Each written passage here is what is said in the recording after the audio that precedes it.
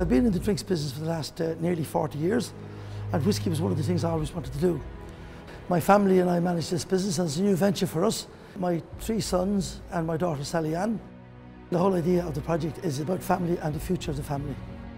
Everything we do, from cream liqueur, right through cider, through whisky, through gin, through beer, 80%, 85% of the inputs are indigenous Irish, and 80–90% of the production is export.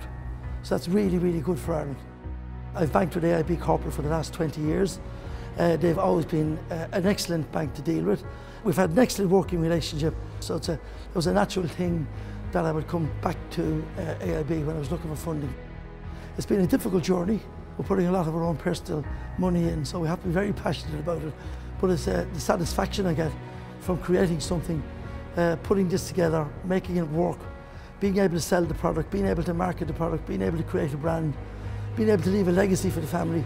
That really is a story. I have to say AIB stayed with me the whole way through, and the future can only be just very bright for both of us.